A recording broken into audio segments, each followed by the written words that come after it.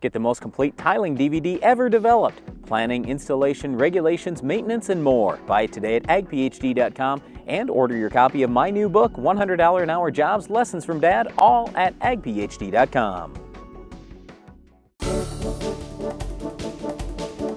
Our weed of the week is perhaps the worst weed across our country, and Brian and I can't even agree on what it is. This is Palmer pigweed, And Brian. see, I think it's water hemp. It looks identical to water hemp to me. I can't tell the difference. I don't understand it, but it is Palmer pigweed, and the problem with Palmer pigweed is across the country it's becoming resistant to glyphosate or Roundup. And the reason why we have a tough time identifying the difference between water hemp and Palmer pigweed is they're both pigweed species and they both have no hairs. So it is hard to tell the difference. It doesn't really matter which one you've got though, the control methods are the same. Well, if you've watched the whole show today, you probably have guessed by now that Ignite herbicide does a nice job controlling Palmer pigweed. If it's small, if it's 3 feet tall, it's not going to be perfect. Okay, well let's talk about that right away, because if you're letting weeds get 3 feet tall, you've lost so much yield already, it's That's crazy. Right. That's right. You need to be spraying weeds when they're small, otherwise you're giving up yield. So what we would suggest is putting down a good pre-emerge herbicide, or two, and then following with something post-emerge when the weeds are small. You've got to manage this thing well and really watch it, whether it's water hemp or Palmer pigweed, whichever you've got. That weed may be resistant to Roundup.